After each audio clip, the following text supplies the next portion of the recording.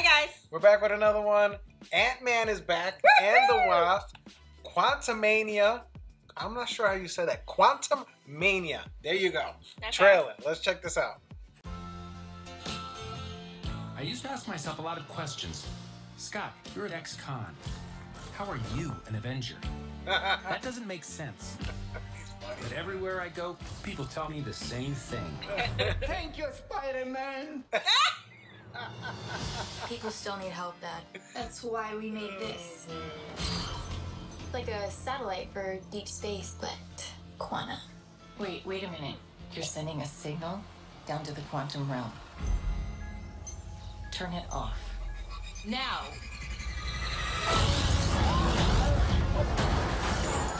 Oh, damn. Oh, what is going on? Oh, man. What in the world just happened? That just got real.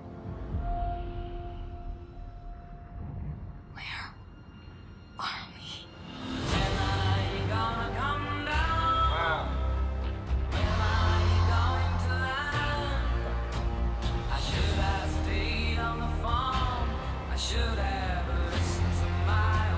It's a secret universe beneath ours. What are you so afraid of?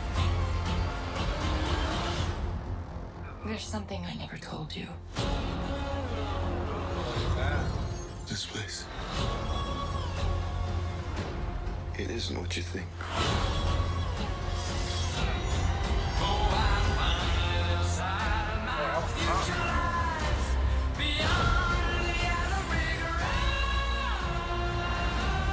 I can get you home.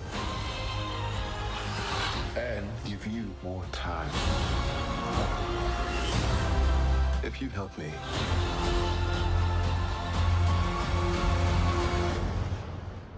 So, what's it gonna be? What's that? Ant-Man.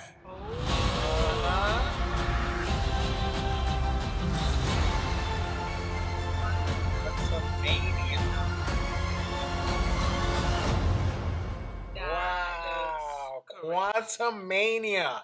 It reminds me of WrestleMania. For some reason, I just thought of Hulk Hogan. WrestleMania, brother. No, anyway. Totally unrelated. Totally. Okay, we're off topic here. Quantumania. Hey, I used to be a big wrestling fan. I know. Huge wrestling fan growing up. Ultimate Warrior was my favorite wrestler. Anyway, totally separate topic.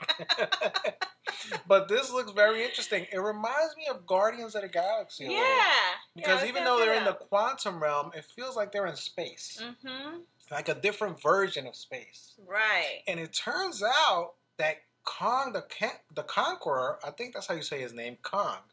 The Conqueror, he is in that realm. Right. And he's supposed to be Marvel's new big baddie.